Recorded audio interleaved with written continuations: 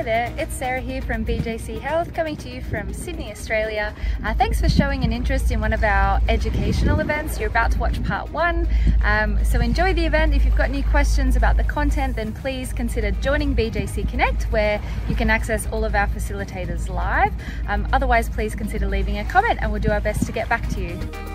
So Belinda and I will be presenting on knee osteoarthritis and effective management strategies for something that is very, very common here in Australia. You know, 1 in 6, 1 in 7 Australians suffer with this particular condition. And so for something slightly different today, what I'm going to do is to present a case study of a recent patient that I've seen. Belinda hasn't seen this particular patient, and I'm going to pose questions to Belinda. She's going to answer them, and then I'll present the case more and more, and hopefully you'll get the idea. And by us presenting the case, hopefully you'll see what strategies and what sort of assessments we go through as physiotherapists to try to help someone with knee osteoarthritis. So let's begin. Belle, are you ready? Very good. So I'm presenting someone here, a 66-year-old female who came into our clinic recently. She has a history of rheumatoid arthritis. The disease is well controlled, luckily, but she's been having right knee pain for decades, so for a very long time. And unfortunately, December last year, for no reason whatsoever, her pain started to worsen. She started to walk much slower, to the point where when she presented a couple of months back, she had difficulty going up steps. It hurt with prolonged standing. She actually wanted to wear high heels because of certain social functions she had to attend, and it was getting difficult carrying and lifting things. And she still works full-time as a school librarian. So that's all the information I'm going to give Belinda. Belle, what else would you like to know to help you decide already whether this person has can progress well or not with the symptoms of right knee pain? Okay, cool. Thanks, Errol. So far, I feel like we have some basic information. So there's definitely more questions I would ask in terms of her history taking. One important question I think we need to address is whether she's doing any exercise, what sort of exercise. And it's also important to understand whether there's been a recent change in exercise. So has she started doing more? Has she started something different? Maybe she's doing less as well. And these are all changes that could affect her knee, I think. I'm sure most of you understand that the knee is a weight-bearing joint. So it's also important to ask her whether she's had any recent weight change. So more importantly, has her weight gone up? I mean, going down is less important unless we're thinking about other general health problems. But obviously, if her weight has gone up, we know that automatically there's going to be an increase of stress in her knee joint, which could give her pain. I'd be asking about her sleep patterns. Does she sleep well? Does she sleep through the night? Is she getting the appropriate amount of sleep for someone her age? If you're wondering what sleep has to do with the knee, I mean, first of all, is her knee waking her as well in her sleep? But in general, we know if someone isn't sleeping well and a little bit sleep deprived, generally they're going to perhaps feel pain a bit more in their body. Has she had any other treatment, you know, any physio, acupuncture, osteopathy, anything that has or hasn't helped? And any other joints in her body painful? I guess if it's an isolated knee pain, we know we'll probably more focus on that. Whereas if she's complaining of maybe hip pain or other muscle pain, I guess this might change some of the focus or how we assess her as well. Okay. I think that's okay. I'm going to stop you there. Because you've touched on a lot of things, and we'll get through some of the things with different slides, so I won't address all of that. But what's your thinking? Oh, can someone mute there? I'm trying to listen.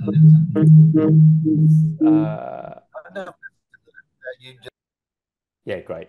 Thanks. But what's your thinking when it comes to exercise? Why do you want to know more about exercise and what exercise and how much exercise? As a physio, what are you thinking?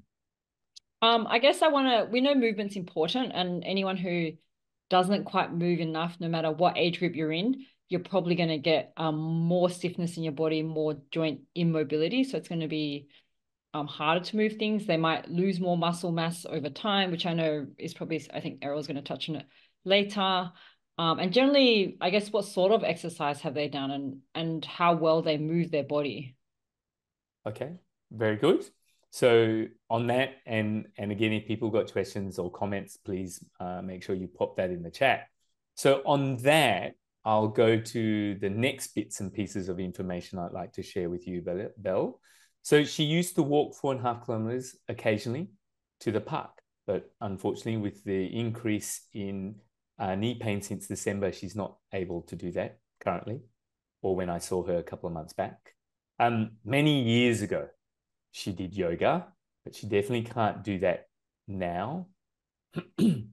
She's not done, if you wanted to know the type of exercise, she's not done any resistance or strength type training. So that's for those that need a further explanation. That's, exercises with weights or resistance bands and so forth, where she's putting more pressure on her joints and her muscles. Luckily, she sleeps well. So again, on that, why that's important, and I think Belle touched upon it. Sleep's important.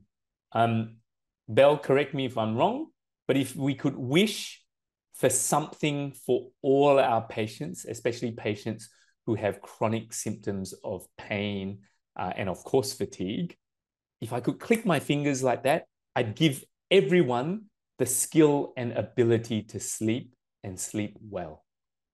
Because we know that if people sleep well, their body restores well, they can recover, and actually their aches and pains improve significantly. And on the flip side, if they don't sleep well, seems like symptoms and pain and body's recovery just does not do as well. Do you feel the same way, Belle? Okay, very good. Next, luckily, she's not had any time off work, which gives us an idea that despite the pain, she's still able to cope and push through and keep working. That's good to see. She does have a history of being diagnosed with osteoporosis. And so that means perhaps her bone density is not as good as it can be. Belinda touched on this concept of losing muscle mass, and I thought at this point, this is something important to remind all of you who've seen us speak, especially over the last few years on Connect. I often tell this to everyone. At the age of 30, we all start to lose muscle mass. It's a concept called sarcopenia. And because we lose muscle mass, we also lose strength. And if we lose strength, we lose our ability to do things and function well. And someone can actually lose 3 to 8% of muscle mass in a decade, in that first decade when we hit 30. And that can double in our 7th decade. So once you hit 60, that muscle mass can accelerate significantly. Hence, a lot of what we do in terms of joint aches and pains is to help people prevent that from occurring, or if not, even improve that by doing strength and resistance training.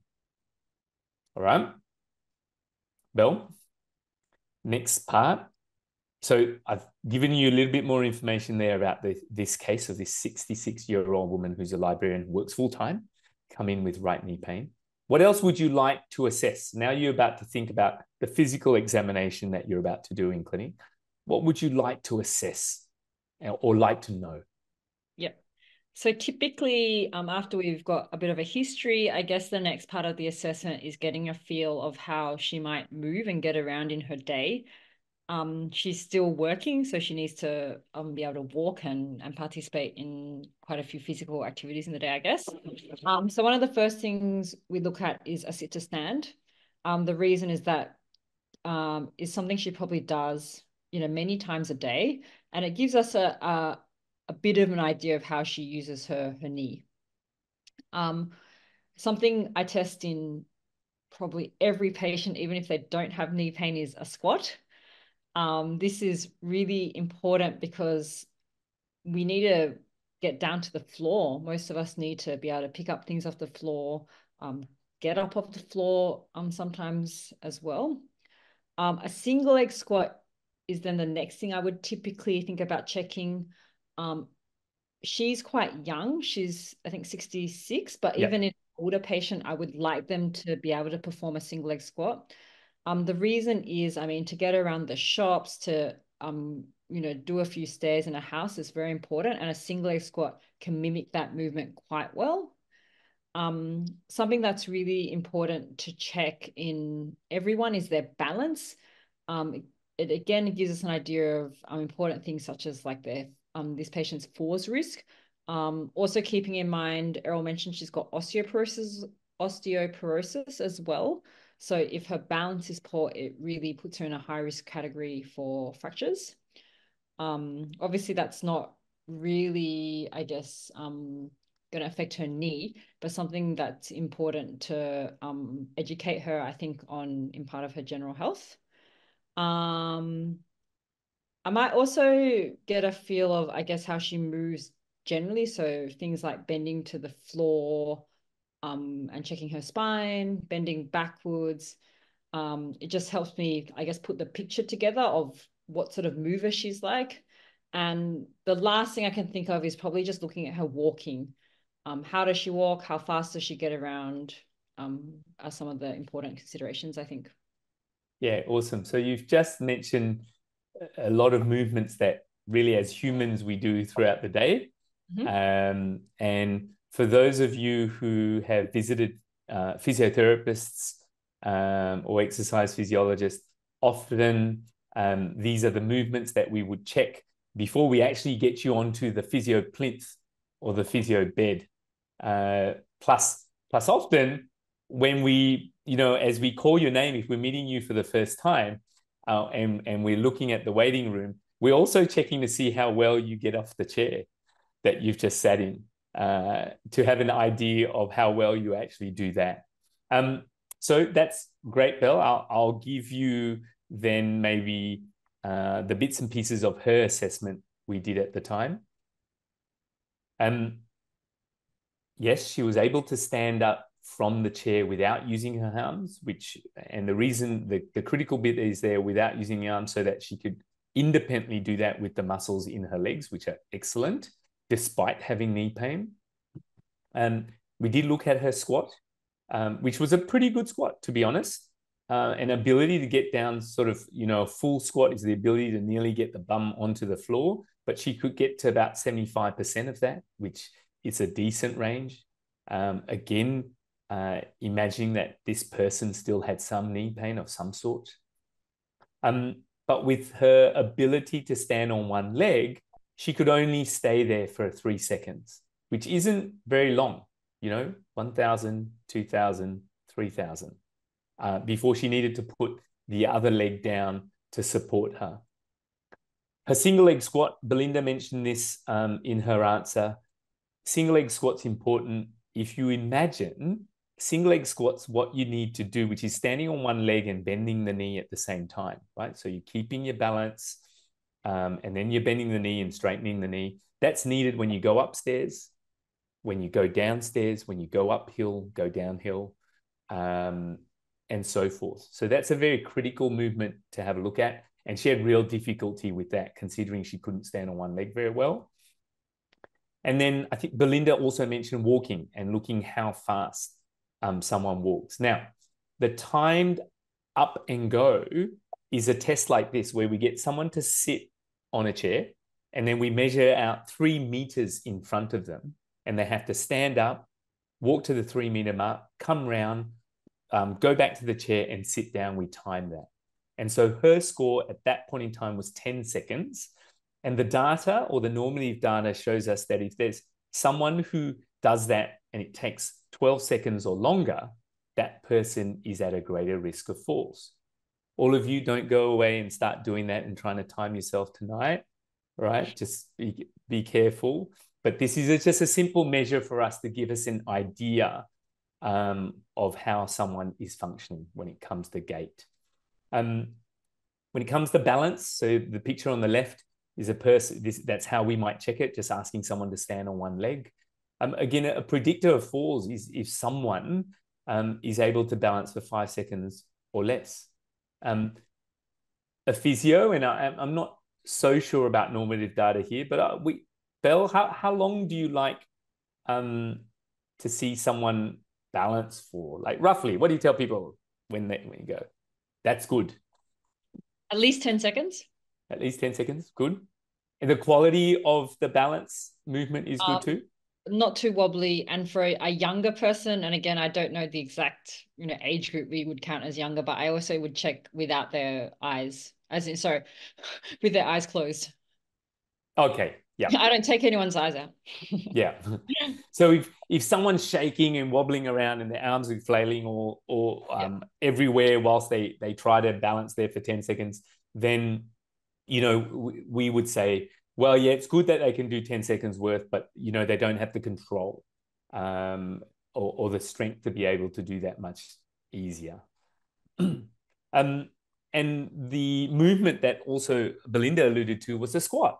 And that's the picture on the right. And the ability to do that unaided we feel is a fundamental position or movement that a human being should be able to do. Yeah, it's critical to lifting. It's critical to getting on the floor and getting back up.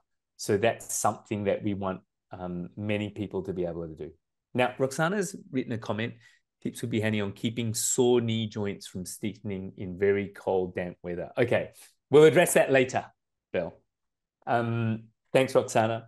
So that's a bit of the functional assessment as physios we would do.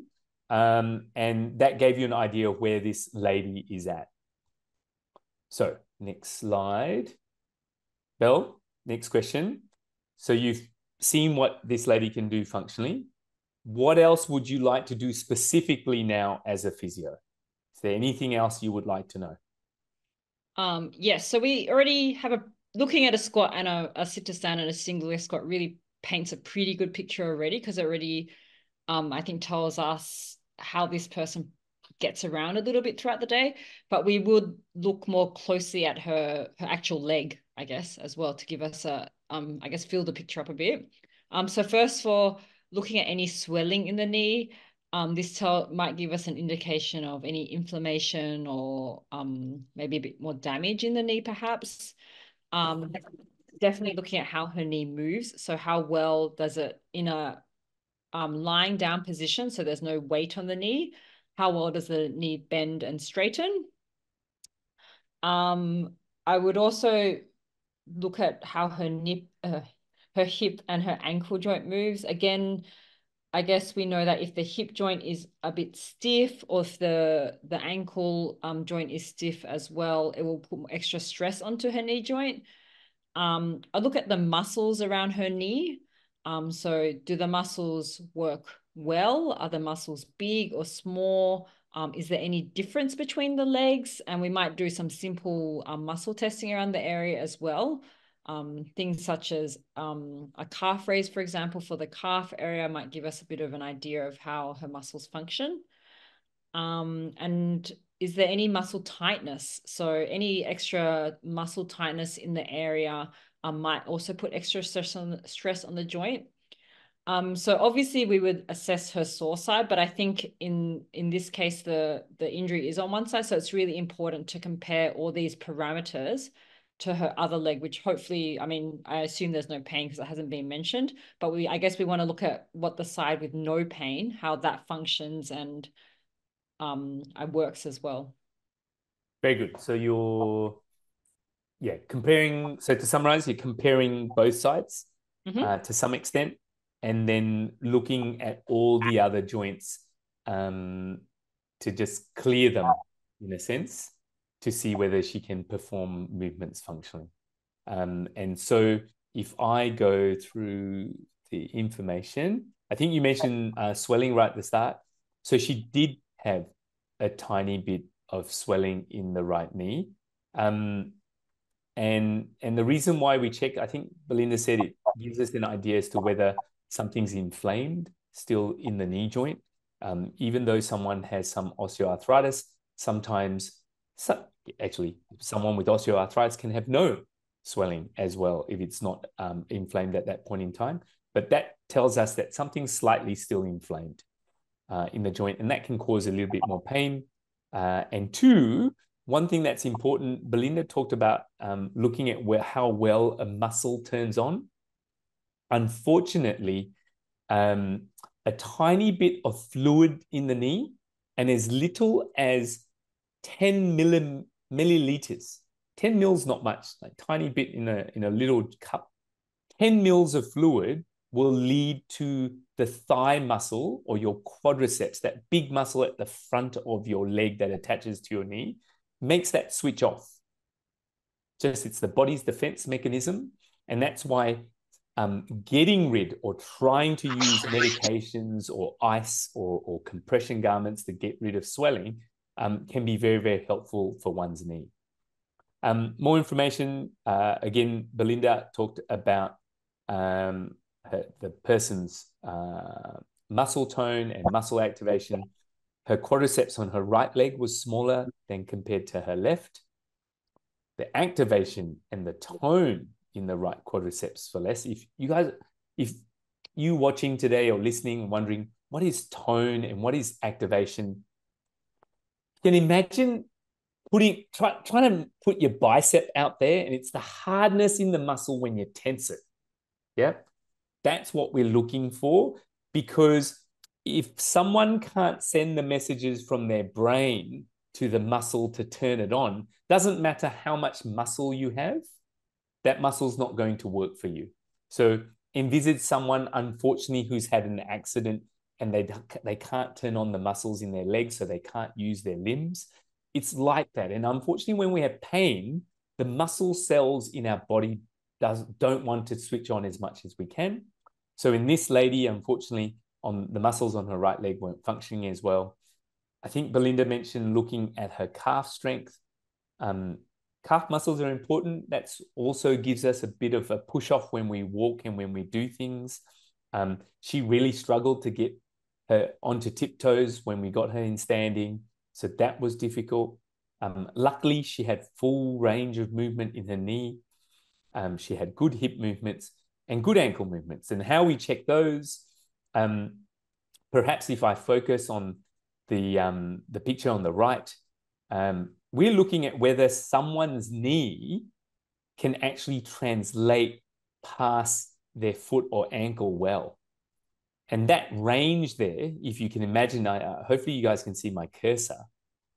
That range of that ankle joint is important to be able to go up and down steps or up and down hills and squatting. So if someone doesn't have good ankle range, they're going to be stuck with a squat, or they'll feel a little bit stuck when squatting. The same with the hip. If we look at someone's hip movement and they can't get their knee closer towards their chest or their shoulder, that means they can't get into this position here on the squat. So that's why we need to check those movements. So these are things that we might do in clinic in order to look at someone's function. Again, with this lady, luckily her ankle and hip movements were good. Now, next question. So you now know all that information. She moves quite well. She's got a little bit of swelling in her right knee. Right muscle tone's not so great. Right muscle mass is not so great in that lower limb. Squats relatively well, but balance is poor. What next, Bill? So far, I think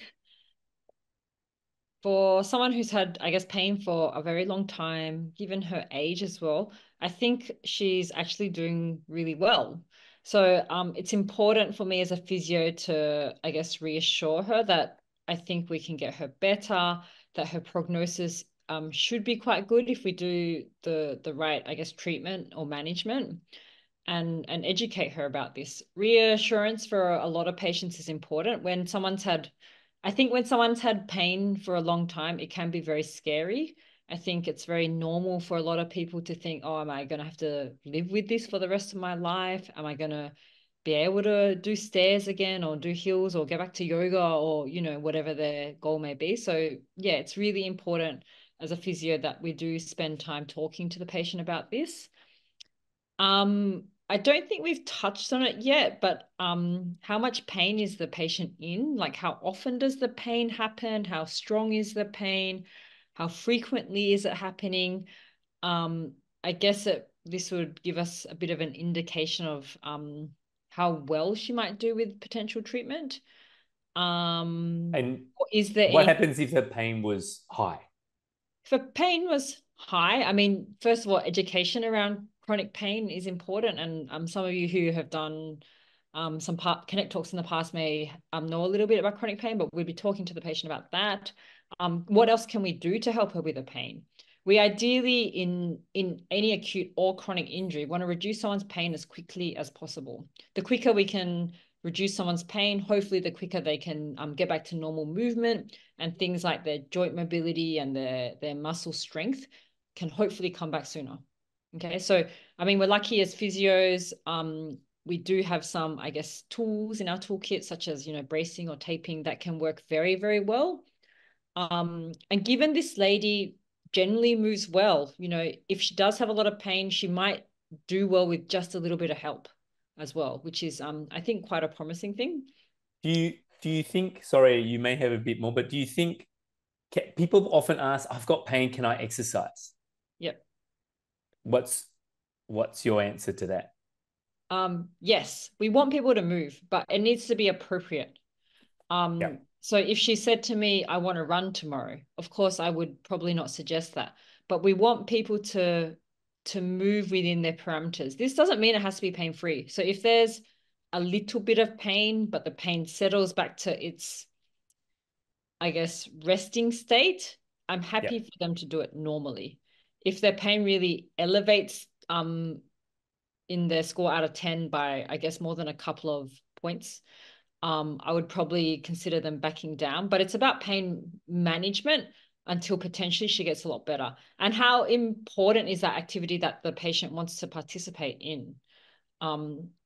Is it, if it makes them really happy and it's really important for them, how else can we adapt those activities perhaps to make it more possible? Okay, very good. Anything else? And in terms of things I'd probably discuss at this stage, I guess, how committed is she to physiotherapy management, probably digging into her goals a little bit and what she would like to achieve. I think Errol mentioned want to wear high heels or do heels or something like that. Yep. So anything, why are those things important to her? But definitely, yeah, how committed is she to the process that we would probably talk about at this stage as well. Okay, very good. That's So you've just finished watching part 1 of one of our recent educational events. Hope you enjoyed the content. If you'd like to access part 2, then you need to sign up for BJC Connect. It's a free platform where you can access not just the recordings of past events, but also access a whole range of upcoming future events and access our team of facilitators live. All of the details that you need to join BJC Connect are now flashing up on your screen. But otherwise, like our staff, subscribe if you'd like to see more information from BJC Health. Look forward to seeing you in an event soon.